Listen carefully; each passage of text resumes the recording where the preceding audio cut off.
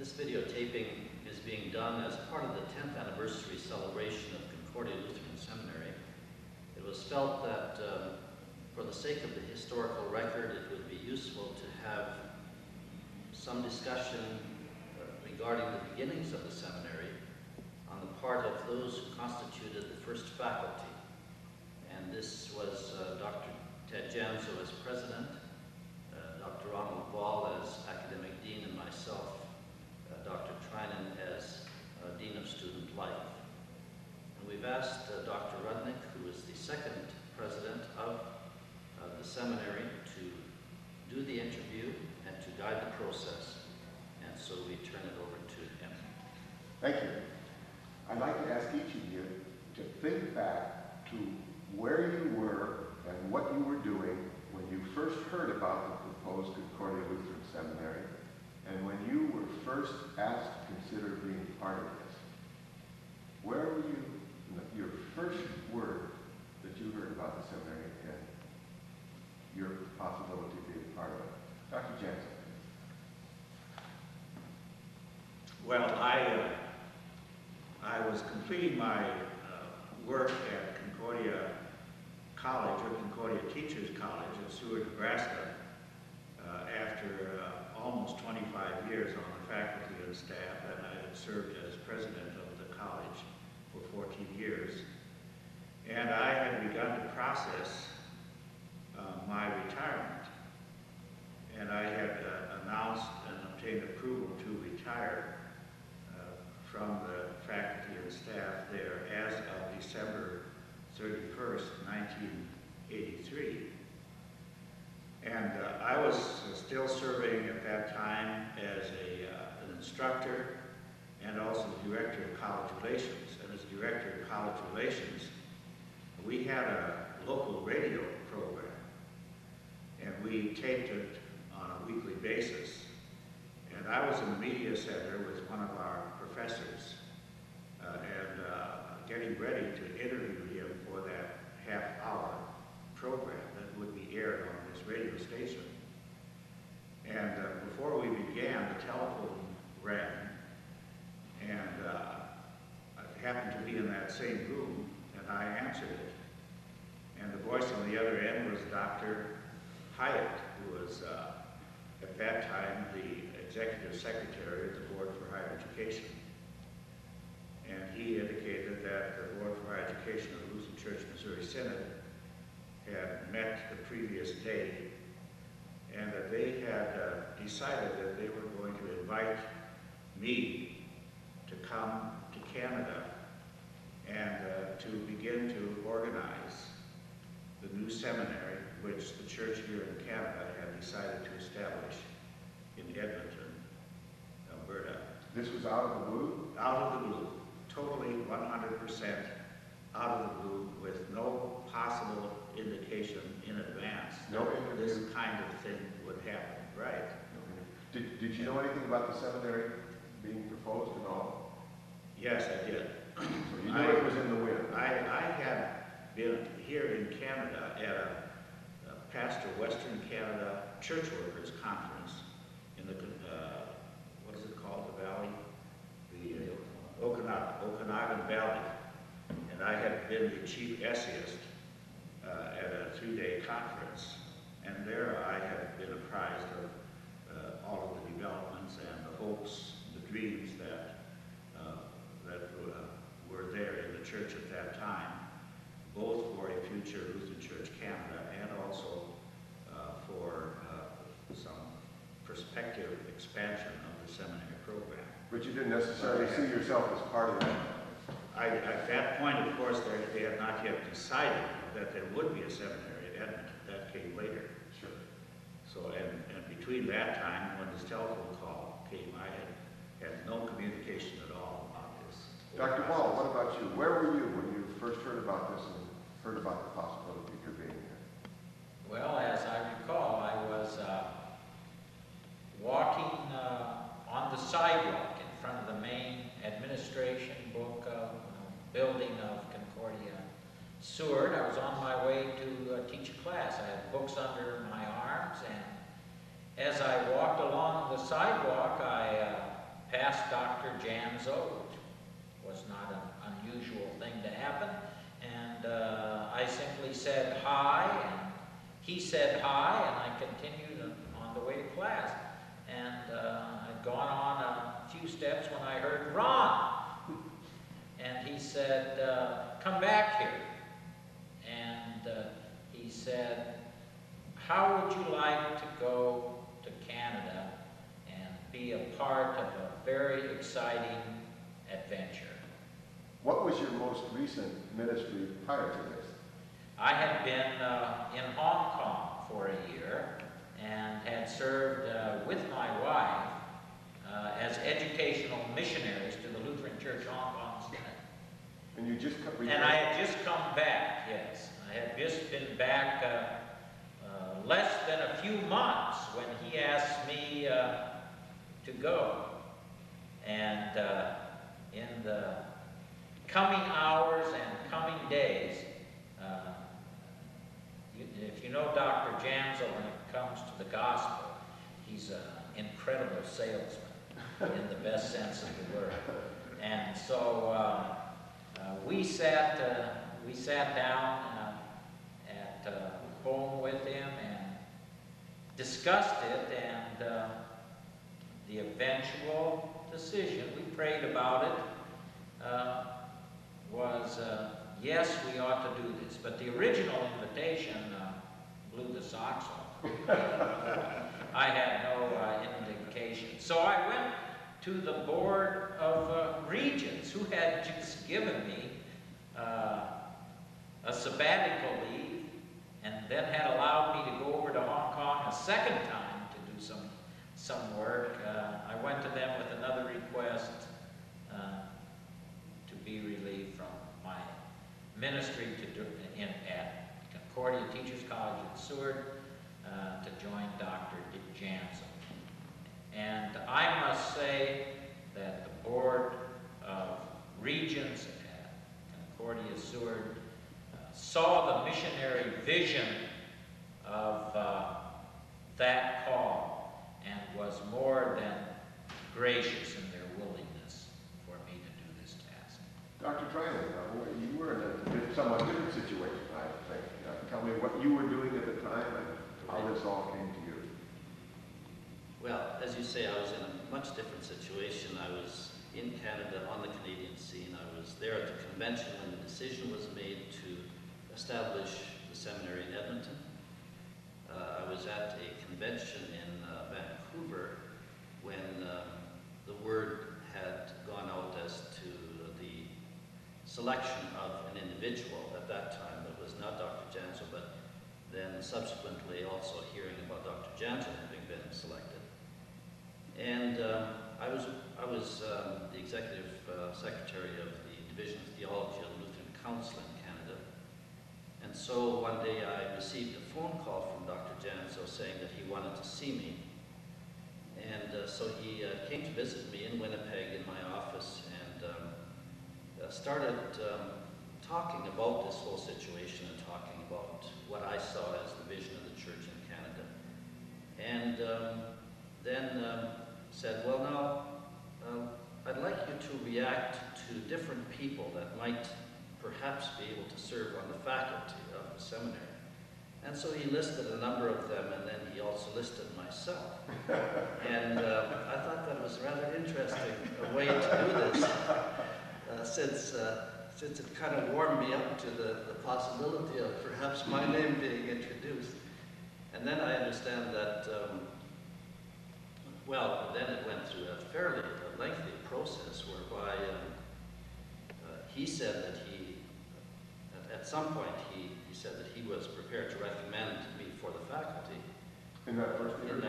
No, not in the first interview, but at a later point. And then it was a matter of clearing various hurdles, various groups. And so the word came back, well, it's about 95% sure that you will be asked to do this. And finally, the final word came, I mean, there had to be a decision made as to moving or not moving because of the house and this type of thing. The term of reference, I believe, was that I was supposed to would have started work on the 1st of July, and I believe that the board met at the end of June. And so at that point, I'd already burned my bridges behind me on the basis of Dr. Janzow feeling that the Higher Education Committee in the LCC had approved it, the Board for Higher Education in the United States had approved it, and so it was just that final step of going through the selection or the election process by the board, and so that's how I came. That's how you came aboard. Okay, so in July then of 84, 83. The job 84. 84, Yes, right. you were together in this place, and maybe we should spend just a minute talking about the facility in which you met and prepared to do your work. And in the interest of time, we want to move along pretty good, but each of you can just contribute to that description as you wish.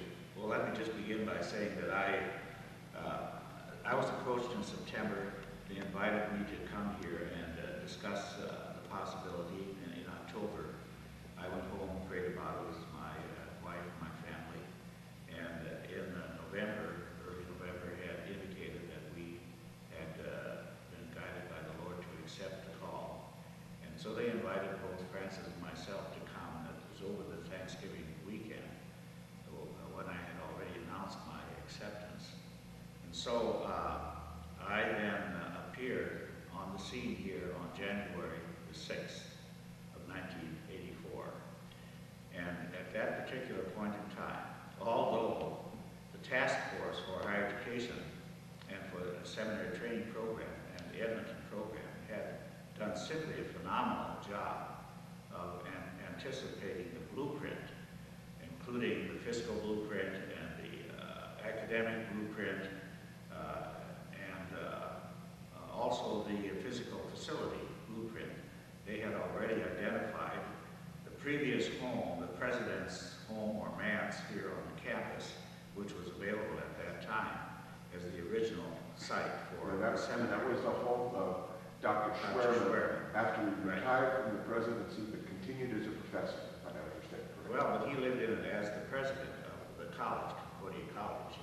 Isn't that correct? But Professor France, though, President France actually occupied it as president. I see. Yes. But it was built for Dr. Schwerman Yeah. after he stepped down. Okay. However, when I appeared on the scene, it was still a family home. And the arrangements, of course, were not suitable for seminary operation. And so we came here without any usable facility for the seminary, without any inkling who the faculty would be, without any idea who the students would be, and with only some preliminary ideas where all of the funding would come from as of January 1984.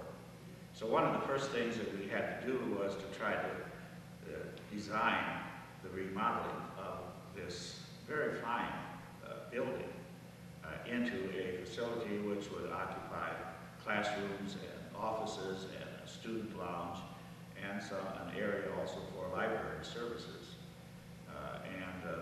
The Church of Canada, of course, at that time had already designated something like $60,000 for that remodeling project. But we had to bring in architectural assistants and work with them in order to design it. So incidentally, the first additional staff member that was added in addition to myself was the administrative assistant or secretary to the president, who was Sigrid Albert.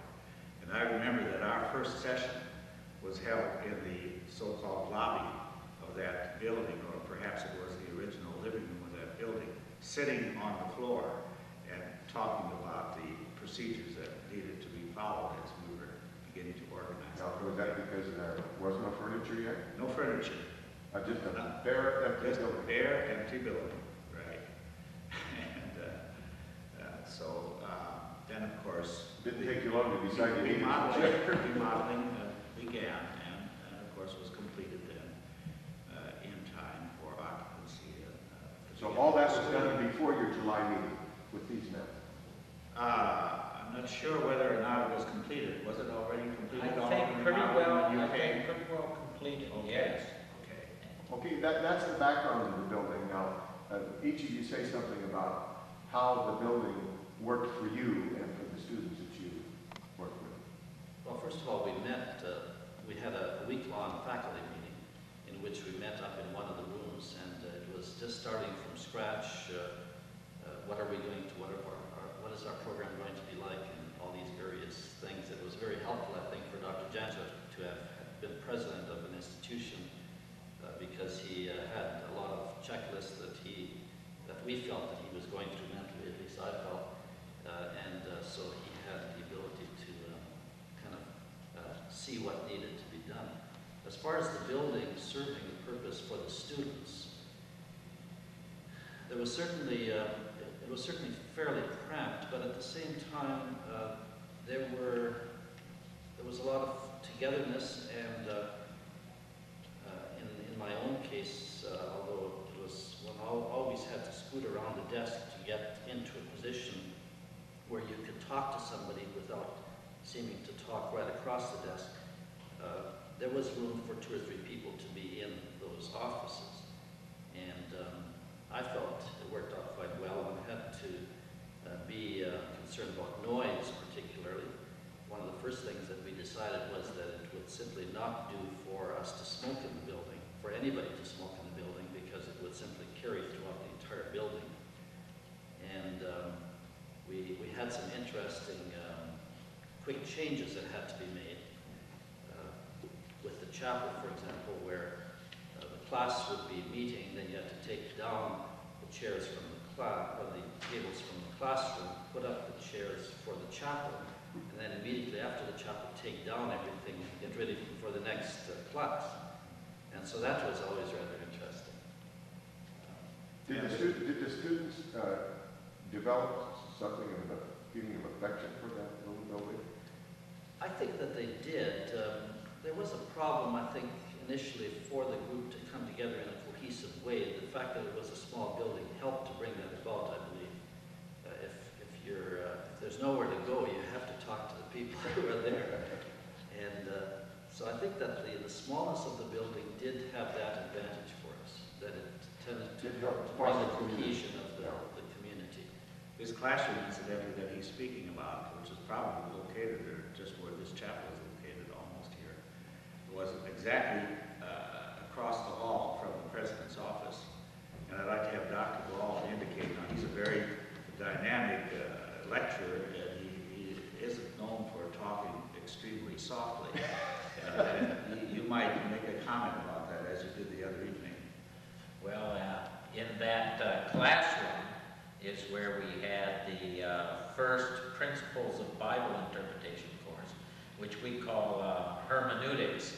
And so whether Dr. Janzow liked it or not, he was a victim of my class, and I'm sure had to use extreme concentration in order to get his work done while we were talking just a few feet from him.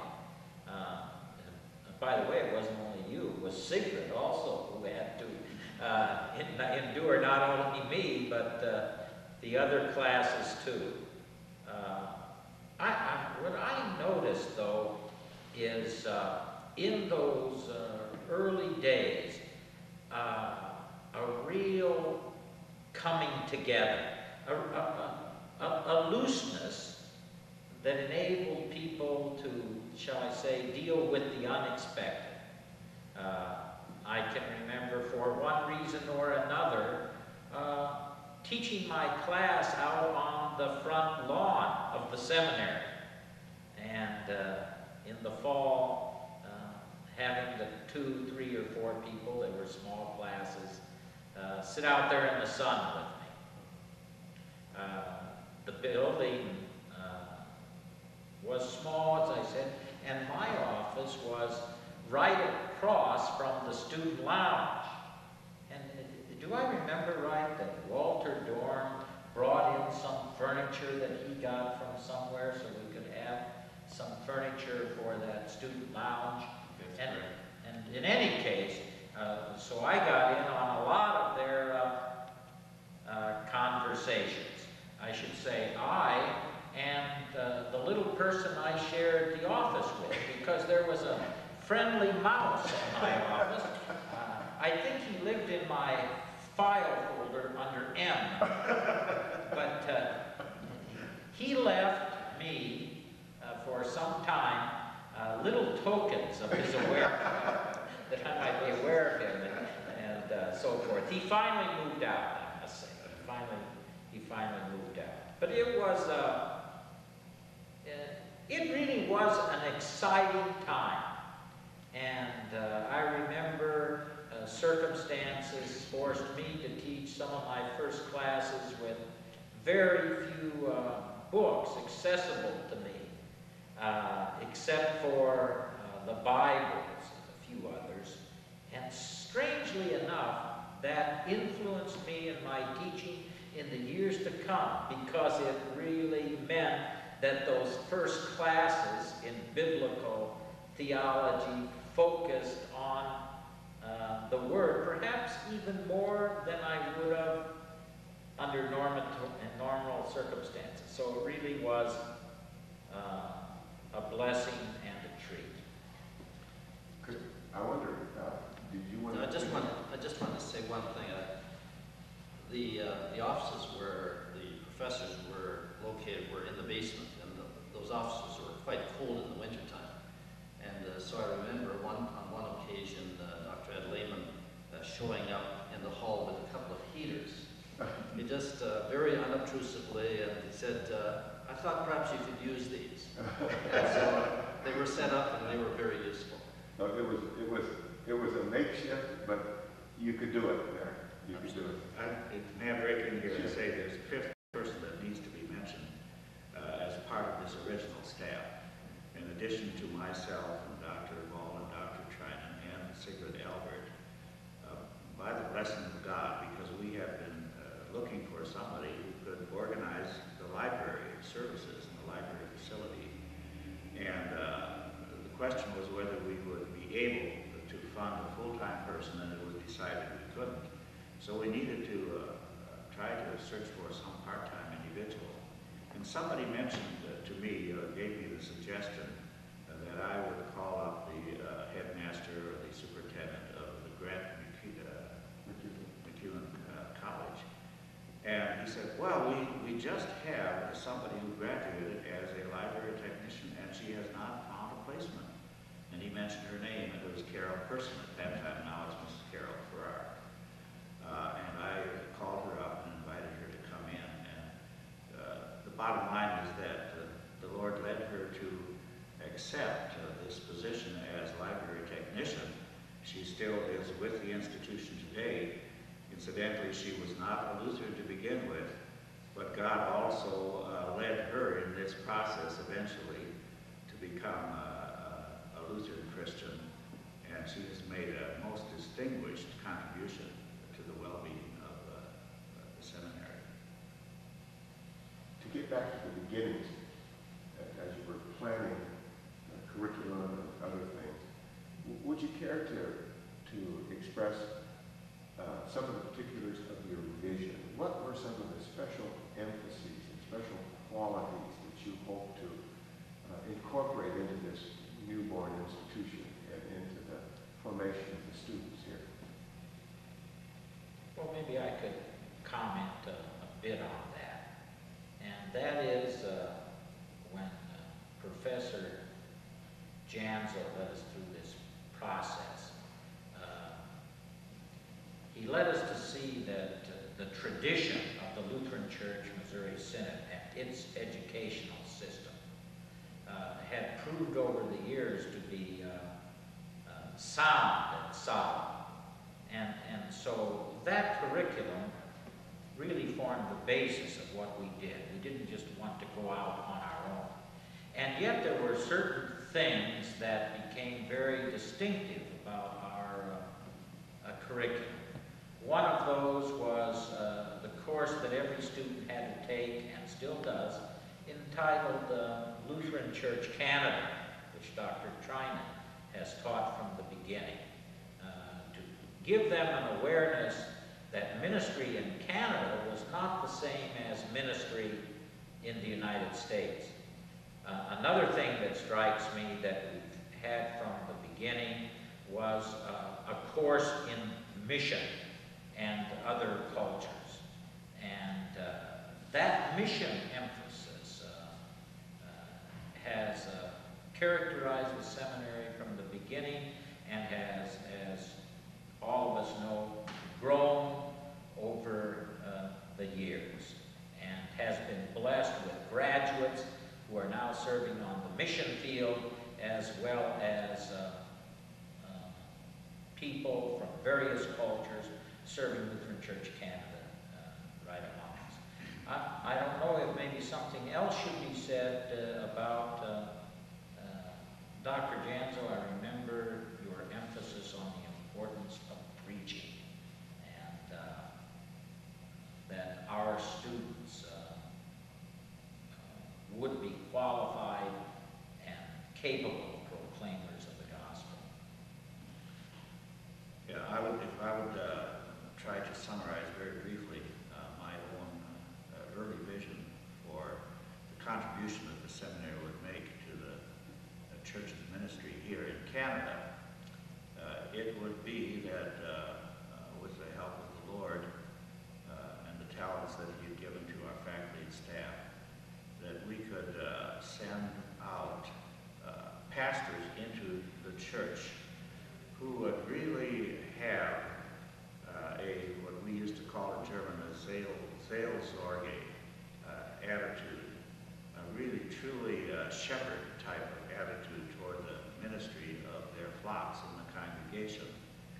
And so the Lord led us to, as we were trying to put this into the choice of a theme for the seminary, led us to the passage in 2 Corinthians chapter 4, verse 5. And we summarized that in the word servants for Jesus' sake. And that, I think, in my mind, was one of the great hopes and dreams that our pastors would really go out with not an authoritarian attitude or power feelings, ego satisfactions, but rather being true servants of God, servants of Jesus Christ, and ministers together with the members of their congregation for the proclamation of the gospel and for the upbuilding of the faith within their congregations. Dr. Thrienen, do you feel that this, slogans can just be empty words. Do you think that this theme has made a difference in the seminary? I'm convinced that it has. I think that the attitude that is expressed by that theme is something that also helped to overcome the opposition to the seminary, and it also, I believe, helped to just, it helped in the acceptance of the seminary by the constituency. The feeling on the part of people who opposed the seminary's formation seems to me was that here we were going to get a super orthodox kind of seminary that was going to promote academics, Lutheran academics, and certainly we want to be academically respectable and so on. But the whole thing of having a pastoral heart, that's something that I think has won over the constituency within a very short period of time. There were many people that were saying, we weren't in favor of the seminary, but we really feel that this is going to be a blessing of God. And I think that that really puts the finger on why it was a blessing. So this pastoral image, the formation of that kind of pastor, the hope of which was expressed in that theme, you felt was internalized by students and was appreciated by the church, if I understand right. Correct. And I think that we tried as much as we could to also personify that ourselves by the way we function with the students and how we try to move the students. I think another thing that probably characterized, I'm not sure how conscious this was, but it was certainly, as we reflected back, Dr. Vahl and I on occasion would talk about this, and that's that I think that our emphasis was that we used an inductive approach to teaching rather than deductive approach, which more or less fit in with that image as well, and with that spirit. So that some students, for example, I remember in the early days, one student in particular said to me, why don't you give me the answer? And I said, what I want you to do is to lead you to the answer so that when the question changes, that you have the ability to come up with the correct answer then. And it seems to me that that's been the style, by and large, of our seminary teaching. And this has also contributed to this rather more of an evangelical approach to ministry. I couldn't agree more with what has been said by both of my colleagues. I'd just suggest one more ingredient that fit in there was the use from the beginning of pastors who were qualified from our church in the area, who served as professors of practical theology. This brought into this whole mix of service for Jesus' sake, the ingredient of partners together with the parish pastors, and helped our students to see that what a parish pastor did and is doing was a central ingredient to the education at the seminary. So the use of these pastors as adjunct teachers was not just to an emergency measure to meet a need for more teachers, but to enrich the seminary experience with that pastoral element. Absolutely. And I would say they caught the spirit of this servant for Jesus' sake. And I can't say enough about the pastors in the Edmonton area and what they did for our academic program and for the support of the seminary in those first years.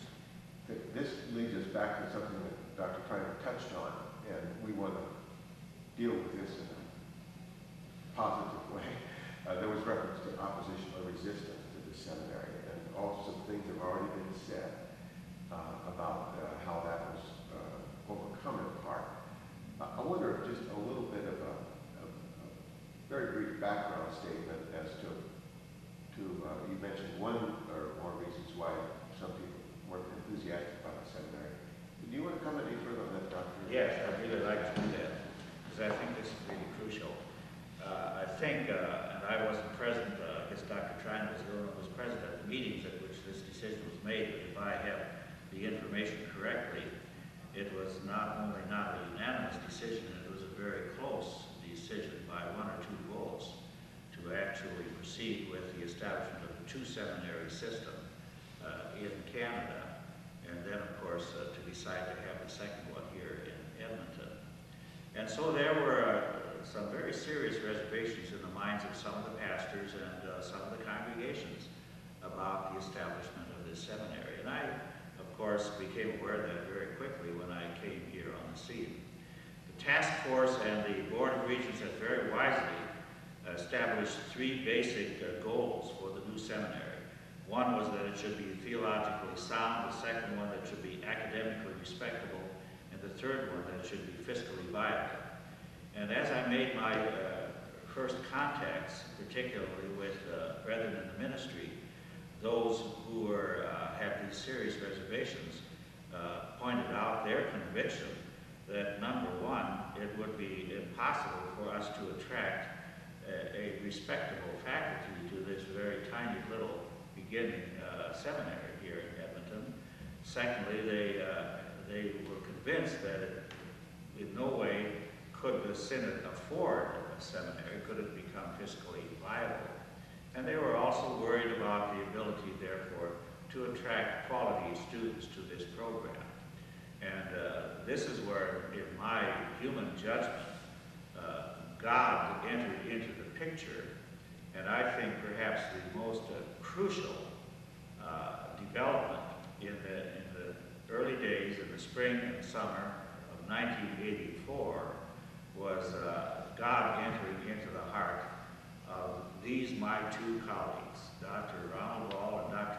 Thrienen, and leading them to become members of this original faculty, highly qualified, both of them with their PhDs, very experienced and successful in their previous ministries, and entering here into the program and overnight impressing the students with the quality of the education that they were receiving.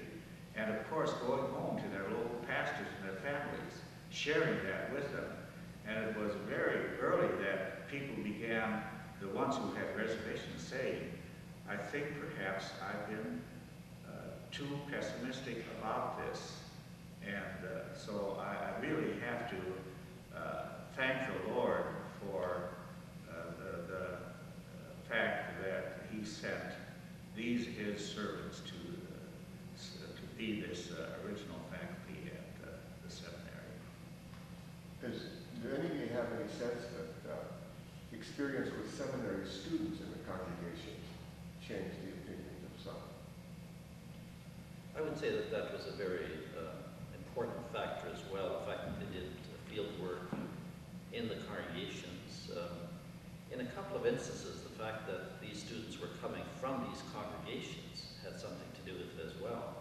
That the students decided that this is where they want to go for their seminary education, and then the pastor was confronted with just the fact of these are my students, and that helped to swing it for some people.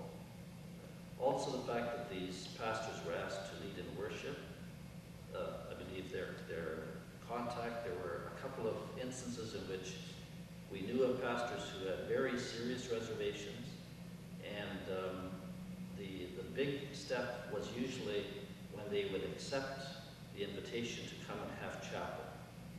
That seemed to be the turning point for a number of people at any rate. They were involved as partners. That's right. And As Dr. Vahl mentioned. the invitations, I would say, we purposely sent out, not discriminating against anybody, but assuming no matter what their view had been toward the seminary, that now the seminary was here, we just anticipated that as partners in the ministry, they would join us in the great calling of the school. Just briefly, how would you, jumping ahead to this 10th year, how would you characterize the attitude of the constituency toward the seminary today? Well, I guess I would say that it has been very positive and supportive all the way along. I have a sense, and I hope it is true, because we've tried to set this forth, that we're very much interested in comments about the seminary, whether they're positive or negative, and we want to deal with them, and at least from my experience, I think the pastors operate this way. There's no doubt in my mind that there, like everything else, there was a honeymoon period when we could perhaps hardly do anything wrong once it was accepted. If I could share a little bit, one of the truly gratifying things was the almost 180-degree turnaround that happened in the early years.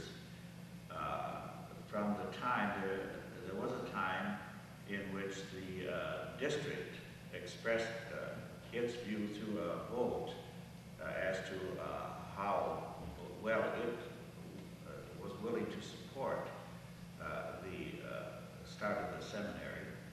And I'm talking about both of the two western districts. And the votes were, at that point in time, before the seminary had been established, very tentative in terms of that support. I think it was in the second year after the establishment of the seminary, overtures again came to both of these districts that were somewhat pessimistic. And in both cases, and I would say particularly Manitoba-Saskatchewan district, where an even larger percentage of reservations had been present, that in both of those cases, after a couple of years already, those suggestions to be negative were were voted down almost unanimously. I think perhaps there was one vote that continued to have reservation, and that was certainly a marvelous signal that the church once the decision had been made, once the seminary had been organized, once they had actually experienced the wonderful contribution that was being made, that in true churchman style, they said, well, God has made the decision, and God is blessing the decision, and now we are going to wholeheartedly support that decision. I'd just like to comment about Dr. Janzow gave high marks to Dr. Vahl and myself for helping to turn it around. I think that he certainly made a major contribution in just simply the meetings that he was able to attend, district board meetings. I was not present at any of them, but I heard stories about the fact that when he would arrive, people would perhaps be rather bristly and this type of thing, and within a matter of a short period of time, in his identifying his roots in the district, all these connections with C.C. Janzow and with Wegener, this helped to mellow people, and that people began to see the human side of the whole thing, of the whole issue, and that if a man like Dr. Janzow was for it, then they should at least be listening. So I think that had a lot to do with it. Along that same vein, I remember that in those early days, you and Fran took a trip, didn't you? Because you said you wanted to get to know the people and the churches. And if I'm not mistaken, you went for a couple of weeks, stayed with a lot of families and people, and really had a chance to share what the seminary was all about. We really spent an entire month in the summertime, and we set up meetings in every circuit of the two western districts, and the people were invited to come together to those meetings. I think that's what I'm thinking, right? Yes.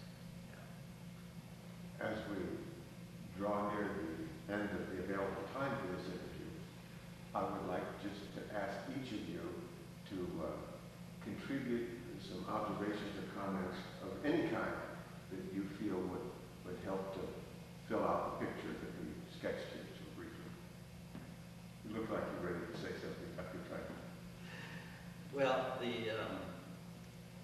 I'm sure that there is much that could be said about the whole situation. As I reflect on my own situation, I mentioned that Dr. Janzow talked to me when I was working with the Lutheran Council in Canada. And I suspect that there were people who were saying, well, this person is an inter-Lutheran person. Do we want this kind of person at the seminary? And I guess what I have felt is that coming to the seminary has enabled me to, I think, function with integrity in a way that was very important to me. My interaction with my colleagues has been very positive, and I trust that any reservations that people had about me were shown to be ill-founded.